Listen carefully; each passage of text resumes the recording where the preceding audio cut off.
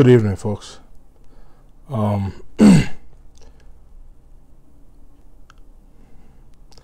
just thought to do this quick live video on the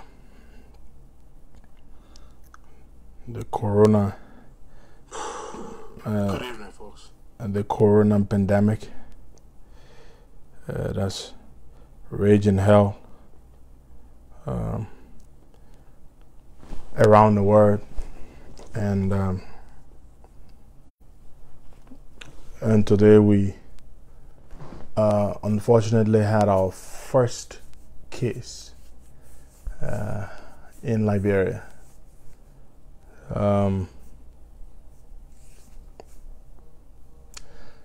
You know, I'm the sort of person, I am seldom frightened. You know, I don't easily panic or worry, you know. But and when the outbreak erupted in Wuhan, China, to be honest, in the initial stages, I thought it was going to be one of those viruses like SARS. You remember the SARS virus? Severe respiratory syndrome or something. Initially, that's what I had hoped, that it would be one of those things, and then after a while it would fizzle out. But I did not imagine that corona would in no time become a global pandemic. Now, it was not until last week that WHO declared corona a pandemic. Now, the difference between a pandemic and an epidemic is a pandemic is a public health crisis with global happening on a global scale, like the corona is happening all over the world. That is a pandemic. An epidemic is a viral infection or public health situation that is happening that is restricted in a certain part of the world. Take Ebola, for example. Ebola was like that. It was happening only in certain parts of the world. Now, this thing is getting really, really serious, to the point where I'm getting scared. And there's this myth that our part of the world Africa, that is immune from it. And some people actually were leading themselves to believe that. But that's not the case. The coronavirus does not seem to be a discriminatory one. It looks like it can rage hell and wreak havoc anywhere in the world. There are going to be disastrous effects. The experts have said that this thing is not going away anytime soon.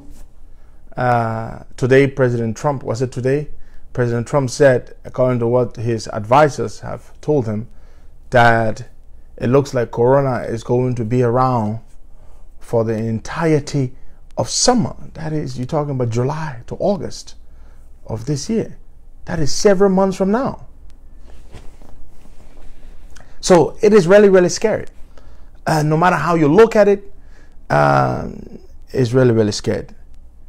Italy, which is the hardest hit country in all of Europe, is on lockdown. And they've seen their lives constricted and afflicted by this virus,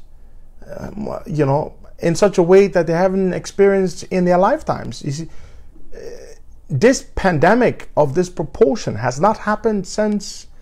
Listen, most people alive have not experienced this pandemic on this scale. It hasn't been experienced by most of us alive today. And the death toll continues to increase. In fact, the Italian Prime Minister Conte said that because of the increase in the infection rate, more and more people are becoming infected in Italy, and so many people have been quarantined or have been in the ICUs across the country. They're going to, if this thing runs into another week or two, they're going to have to begin to consider treating people based on age. So, for example, if you're 80 and above in Italy, a week or two from now, they're not going to bother to treat you anymore, because the people who are in that particular age bracket, in fact, from 60 and above, those people tend to be more susceptible to not only catching the virus but dying off the virus. So the Italians are going to be doing like, okay, you're old, and so your chances of recovery are very, very small compared to a younger person who has a stronger immune system that can combat the virus and be able to overcome it. I mean, it is a very precarious thing for a country to be faced with, to have to choose between saving the lives of people younger or saving the lives of some of its citizens, as opposed to letting others die because it is overwhelmed and cannot deal with the gravitas, the skill, the enormity of the challenge. So if a country as sophisticated as Italy, one of the most developed countries in the world, is talking about that, then you should know this thing is scary. It is very, very scary. Now you have the mayor of the largest of one of the largest cities in the world, New York, Mayor Bill de Blasio, and the governor Andrew Cuomo, and you have them constantly informing the public that they are overwhelmed. They don't have enough hospitals. They don't have enough beds in New York. And they've deployed the National Guard to help construct makeshift medical facilities to be able to accommodate people, and the infection rate just keeps going up and going up. You can't find hand sanitizers in America. Not only that, I mean, toiletry in general. Things are getting worse and scary. I mean, the stock market is in tatters. In fact, today at some point they had to shut down the stock market, the New York Stock Exchange. I mean, the Dow lost about 9.6% in a single day. Today they had to shut it down. People have the stock market has lost over $1 trillion since the outbreak hit America. It is a serious crisis. This is not partisan, it's not political. It is so serious, and it is scary. Very, very scary. The United States airline industry, there's an umbrella group of them. It's called something. They have requested for federal funding for $50 billion. American airliners are catching hell. Lots of people aren't flying. And so, you know how Americans love to travel. They're requesting for a $50 billion aid package, a bailout package. American Airlines, all of American Airlines. I'm not talking about the airliner. I'm talking about the industry, the American aviation industry, commercial airlines together are asking for $50 billion US because they are losing revenue. In the people aren't flying as much as they used to fly because people are afraid to fly, as they should be. Then you have the airports in America are also asking for $10 billion from the federal government.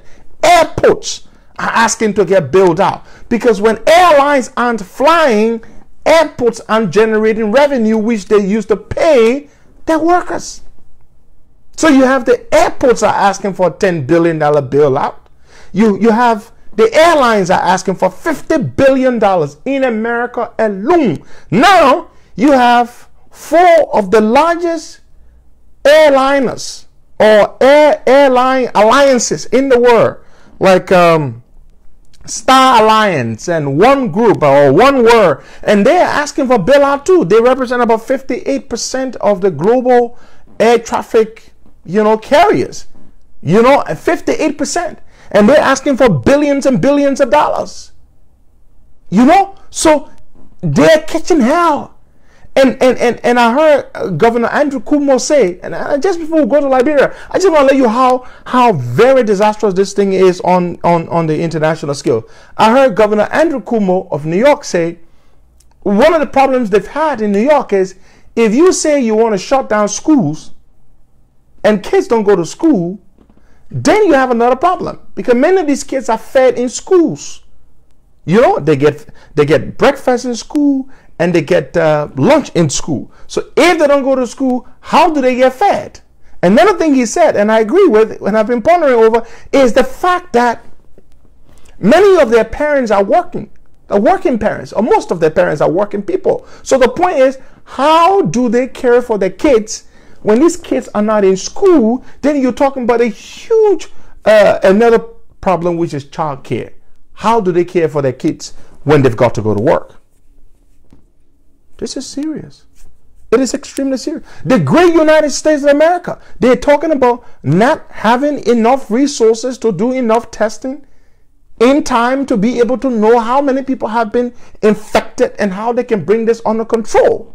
So now I wanted to lay this out before I go to our own country. Now you're talking about America, New York of all places, the great New York State and the great New York City. They are complaining that they don't have enough resources, they don't have enough beds to accommodate people who are getting infected with the coronavirus. They don't even have enough test kits to test people. They don't. So far, the only country in the world which is doing a terrific job in testing effectively is South Korea. The South Koreans are the experts at it. They're amazing. They've already tested over 1 million people in South Korea. I think well over 1 million people. But the Americans are lagging behind. And these are the people we often will cry out to for help. Now let's come to our country, Liberia. This is the part that really scares me. I heard a recording today. I don't know whether many of you have heard it. I'm going to probably play it for you. The driver of Nat Blama. And by the way, I know Nat Blama personally. I've known him for some time now. We were in line together when Winston Tubman was there, and I got to know him since that time.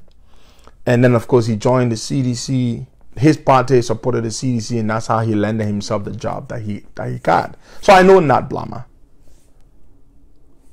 We have a situation. The situation we have is that Nat Blama and other government officials, there's another guy called Jeremiah Shokin or something, they went abroad for some sort of, you know how they love to travel, all these useless government trips. And I feel sorry for Nat Blama. I know many people are blasting him, and because some people cannot seem to remove the political lenses. I think the partisan lenses. I think we should remove the partisan lenses, and we look at this thing as a problem that affects all of us, irrespective of your political party. This is not about which party you are from, because whether you are a citizen or a UP person, coronavirus does not care. So the point I'm making is that let's show some empathy here. Let's show some sympathy, because it might be you. Nat Blama, I'm sure, did not intend to get infected and come to Liberia and try to infect other people. Now, I'm told Nat Blama returned on Thursday of last week. That's a good amount of time that he's been in Liberia. There are very good chances that Nat Blama must have come in contact with a great many people. It's also possible he may have gone to work. Is his wife or his girlfriend, if he's married, I don't know Nat's marital status, but I'm sure he has a significant other. He's got friends. He must have hung out with folks over the weekend. His driver who picked him up from the airport must have also himself come mingle with people. Must have been in physical proximity of people with the possibility of people contracting the virus from him, if he indeed contracted from his boss, which is a very strong chance because Nat has been home since Thursday of last week. And I heard a recording. Nat Blaman's driver said he reported himself when he heard that his boss had tested positive for the virus. He reported himself. The ambulance came, they picked him up, and they told him that they were going to take him to the testing center somewhere at somewhere here, WA or Redemption or somewhere. He said they were taking him. I listened to the recording. It's very disturbing. It is scary. Now this is a scary part. This is the extremely scary part. Nat Blaman's driver is explaining, and I'll play the recording for you shortly, but let me just indulge me the voice over it a little bit. He is saying that they put him in an ambulance and they were supposedly taking him to a coronavirus treatment facility, something like that, right? And they go and they keep him in the ambulance in front of the barracks. I'm sure he's talking about the Kessley barracks on the Robertsfield Highway. He says he is sitting there in the ambulance for up to 6 hours. They had not admitted him.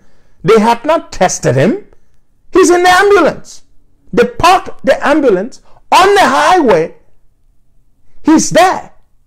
Then journalist Jonah Grayfield posted on his Facebook page that he spoke with Nat Blaman's someone who's probably a friend or a relative. And this relative of Nat Blaman confided in Jonah Grayfield and authorized him to publish it.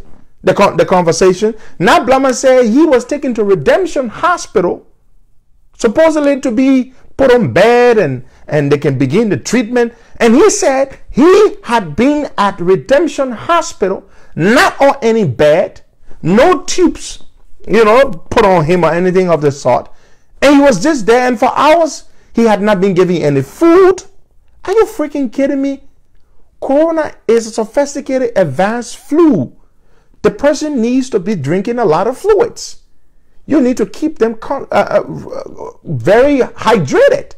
They have to be taking a lot of fluids. Corona is a mess. And Nat Blaman said, according to Jonah Grayfield, that this is a government official, a top-level government official, taken to Redemption Hospital, kept there for hours completely. He had been given no food, and that there was no electricity in the place where they took him. Are you freaking kidding me? Is this how we're going to fight the coronavirus? And now you're going to scare people. The thing about it is that people are going to be scared to come forward. Because if you take people who have tested positive or might be suspect of having contracted the virus from someone with whom they had come in physical contact, how would other people be able to come forward when they fear that they might have contracted the virus? Because when they start hearing somebody like Nat Blaman complaining that he was taken to Redemption Hospital and hadn't been treated, and they hadn't given him any food, and there was no electricity at Redemption. Now, does this surprise us? No, it does not. It does not surprise me. These are the conditions that are quite common, that are very mundane across the healthcare service delivery system in Liberia. Since we came to power, there's been a deterioration. But the problem here is this. We had expected, because we had enough time, ample time ahead of time, to plan, to prepare special facilities to treat people who contract the virus. We didn't have to wait. Now, Nat Blaman is saying he's not been treated. He said he was there for several hours. Since they took him in this morning, he is complaining that he has not been fed. He is complaining that he has not been treated, or he is not being treated. He's complaining that the facility in which they put him at redemption has no electricity. Then Nat Blahman's driver is saying they kept him in the ambulance for 6 hours. Do you know what it means to be kept in an ambulance? Someone who is the personal chauffeur of someone who has tested positive, Nat Blahman, that would be, and you keep him in the ambulance for 6 hours, you don't take him for testing? And then to the point where he has his cell phone. He picks up his cell phone, and who does he call? He calls the radio station. Listen to what he had to say. Listen to this. Listen. Listen to this. This is what Nat Blahman's driver had to say. Huh? He had to say this. Listen to this. This stuff is scary. Yeah, my boss man was positive. So I said, but then since my boss man is positive, let me call it. Listen to this. If you can hear the recording, let me know, folks. This is Nat Blahman's driver in conversation with, I believe, Kelvin Deming of Prime FM. Listen to him. After he learned that his boss had tested positive, he called the people to report himself. A good citizen. We should encourage more of this sort of behavior for people to voluntarily come forward if they believe they have been in proximity with someone who has tested positive. Listen to him. He has him so they can come and do my test, but I don't drove him from the airport to the house. So when I called the people tell me, and then 30 minutes, the people, I saw the ambulance to my house, and then they came and asked for me. I come and I identified myself, and they told me to get in the ambulance. I walk in the ambulance. They said, "Oh, bring me to redemption." While on my way, unfortunately, they passed by redemption and brought me all the way to the barrier. So I asked them, I said, "Boy, you told me you'll tell me to redemption. Why you putting me way here?" They said, "I know, they not give me no good story." And since today, I think that the 6 hours now, they're sitting in the ambulance in front of the gate. I'm tired sitting in the ambulance now. I want to get out and go home. I told them to carry me back. If they can't find solution, then they carry me back home. So okay. I can quarantine myself. Okay, so let's do it first, step by step. Did you drive your boss from the airport to his home? Yes, sir. Okay, what day was it? It was on Friday night by 8. Okay, who along with your boss was on the vehicle? Who all on the car? His security and myself, we call him Mauro. Okay, his security were on the car? Yes, sir. Were you? So that three of you? Yes, sir. So from the airport, where did you guys go? From the airport straight to your house, and then he got out from the car and went straight upstairs in his room. And then you leave from there, you go home, eh? Yes, sir. Okay. So after Friday, did you go back to the hall again? After Friday, Saturday morning, I went to your house. I took the car. I washed the car. After washing the car, I didn't see him. Actually, when I went there in the morning, I didn't see him. He was still in his room. I took the car, I washed the car, everything. After then, he told me to go home. How long you been driving for, Honorable Blahman? I'm going to 3 years now. Okay, 3 years now. Yes, sir. We are told reliably that you're a member of the First Baptist Church. Is it true? Yes, I'm a member of First Baptist Church, and I also play the instrument in the church. Okay, and then we are told, when was the last time you participated in the choir? Okay, it was because after Friday when you came, I didn't practice. Saturday I didn't practice. They called me that I was going for a concert to St. Nangwe Church on 13th Street. So you went to St. Nangwe Church? Yes, sir. I went to St. Nangwe Church, and then I attended the program. You attended the program. How long did you stay in the church? I stayed there from morning to afternoon. The service, everything was over. You shook hands? And mate, did you shake hands with people? Yes. Are you married? Yes, sir. When was the last? Have you interacted with your wife? Of course, they live together. Since Friday up to today. With her. Yeah, I've been interacting with my family up to today. share myself with. How many children have you? 2. You got 2 children? Yes, sir. Oh my so God. So you turn yourself over. You call the health people to come for you? Yes, sir. Okay. So who went for you today? You said the health people. Who did they introduce themselves to you as? They say, who are they? I just forgetting the other guy name. So as we speak, you're right in front of the shuffling barracks? Right now, the driver is in the car along with other person in the car with me. We all sit in the car. 6 hours he was in the Can I ambulance speak today. to the driver? Is it possible? I talk to the driver or any other person closest to the driver? It's a threat because whenever I give him the phone, you can say no, you don't want to talk to you. I don't know why. The driver doesn't want to hold the corona. He told me to put the Possible phone corona guy's phone. But right now, my phone last week I kept popping. So the only thing I can do now is to. Folks, you heard it. You heard Nat Blaman's driver.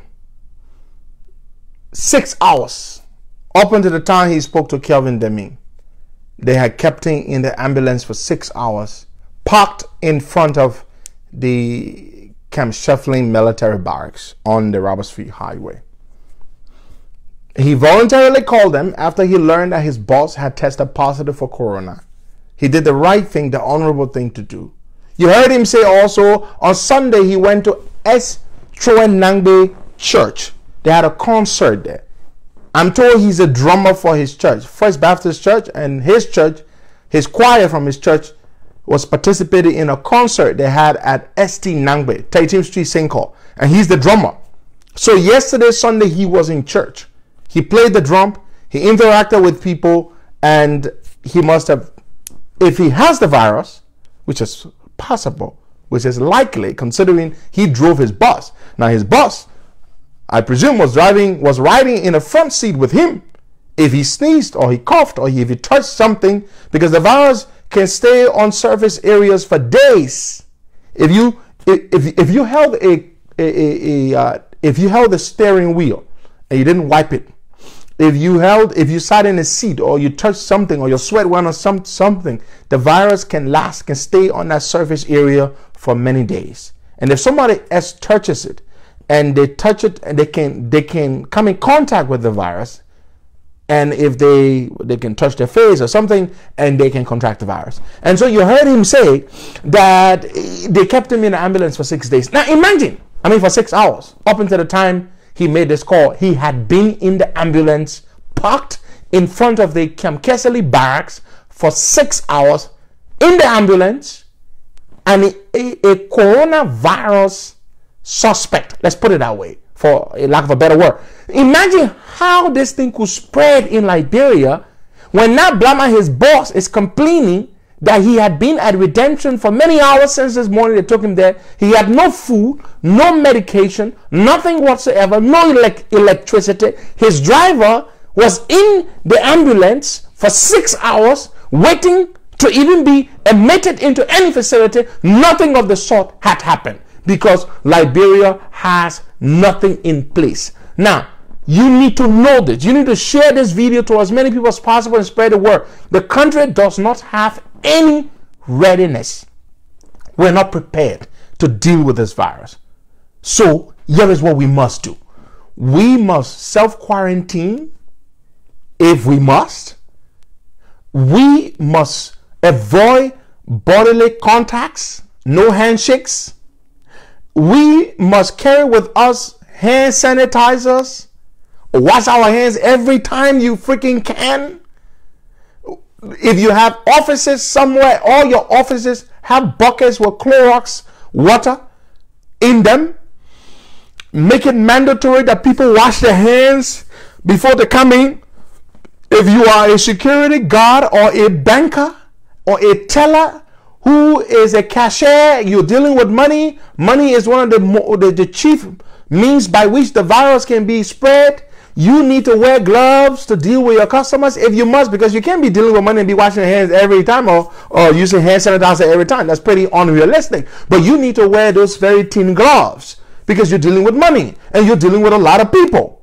So the issue here is your government has no infrastructure in place to deal with the virus. I remember when Ebola struck us, it took many, many months before Liberia was able to deal with Ebola, which is why it killed almost 5,000 people in Liberia. It didn't start in Liberia. It only spread over to Liberia from Guinea. And we know how many people it killed. It killed way more people in Liberia than it did in the Mana River region. And so Liberia does not learn from the past. We are supposed to be ahead of the curve. We are supposed to have beds, have facilities set up, deploy the medical staff, the people to receive these people and be able to treat them. But we don't have any of that in place. We don't. And I'm saying this is not political. I am not being political. As I said, all of us, my humble appeal to everyone, including my supporters, my friends, let's remove the political partisan lenses and protect ourselves. Nat Blama, we all should be in prayer with him. That driver, we all should be in prayer with him. And everybody else, including the driver's own family. If Nat Blama has corona, there's a strong chance his driver might have contracted it. If his driver has it, there's a strong chance that his driver's wife and children and everybody else who he came in contact with might have the virus. If the driver went to church, as he said, he played the drum in church on Sunday at St. Nangbe Church, which is a very big church. They had a concert. It's very possible he might have spread the virus to people there. We need to pray. But more than praying, we need to be careful. Follow all of the public health measures that have been, that you read on social media, and wash your hands and avoid touching surface areas. And if you've got gloves yourself, you can wear your own gloves. Those plastic gloves.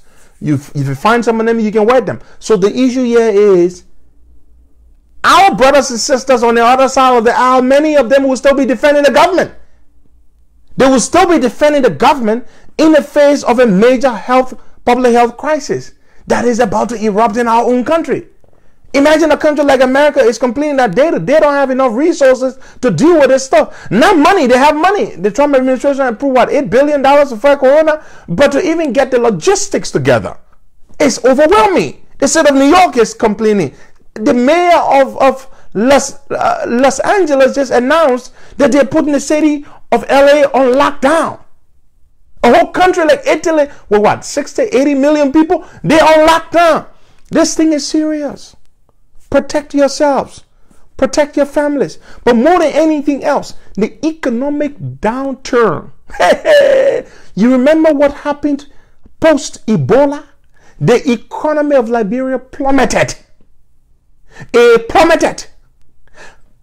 The economic impact from corona will be even greater than Ebola. Here is why. Liberia is a donor-dependent country. Yes. Many donors left the country years ago, and many of them have been scaling down their operations, but there are still many donor-funded projects in the country. Direct government donor-funded projects and private sector or NGO donor-funded projects in the country. Now, the donor countries are catching hell. Corona is raging hell, is destroying their economies all over these donor countries. It is destroying their economies. Imagine what it's going to do. That means the donor countries are not going to be so generous. The commitments they made to our country, some of these commitments are captured in our national budget. We have captured some of these promises, these donor commitments. Some of them have been captured in our national budgets. We expect that these donations would come in. But these donor countries are going through a very economically and a catastrophic experience with corona.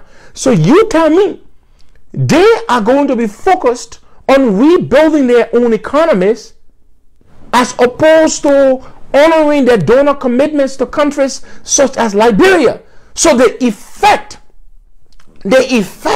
of the coronavirus on the Liberian economy will be disastrous. It will be worse than Ebola.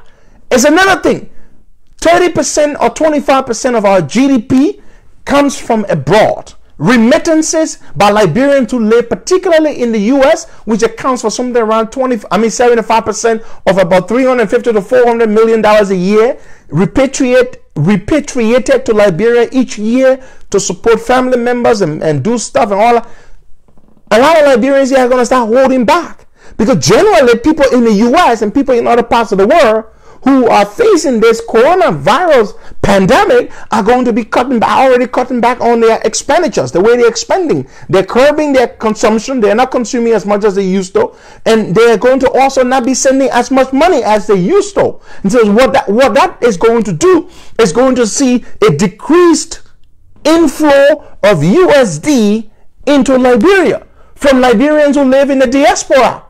That is the problem. So you are going to see reduced amounts of money coming from Liberians in America, coming from Liberians in Europe and Asia, going to Liberia. And when you see that, it means there will be reduced consumption, domestic consumption in Liberia, funded by remittances sent by Liberians abroad. Then you're going to see donor countries are going to they're going to renege, not intentionally, not deliberately, but they are not going to be able to honor their donor commitments to our country. So you're going to see less money coming in to fund projects that should have been done if the coronavirus had not struck. You're going to also see a scale down of economic activities in general. How so? You are going to see that investors, people who are planning, people who already have investments in the country, they're going to be scaling down their operations. You are going to see that. You're going to see people are going to say, let's wait and see how this virus thing will pan out. Whether it will get worse, we can put our money in now. There's a great deal of unpredictability. There's a great deal of uncertainty, which is what has hit the stock exchange, and which is causing a huge cataclysm that is causing trillions of dollars around the world, around stock markets around the world, to get wiped out. So the economy, the global economy, cannot be so heavily impacted by this virus, and Liberia remains unaffected or unscathed by it. It is going to affect us in on a huge scale. And our government, which is so incompetent, does not even understand what scale. They need to begin to put in place some measures now that could mitigate the economic impact. Because now you're going to see less and less MoneyGram transfers to Liberia, less and less Western Union transfers to Liberia, and you're going to see reduced cash inflows. To the country because of the coronavirus. So it is extremely scary. Again, before I end this video, wash your hands, be careful.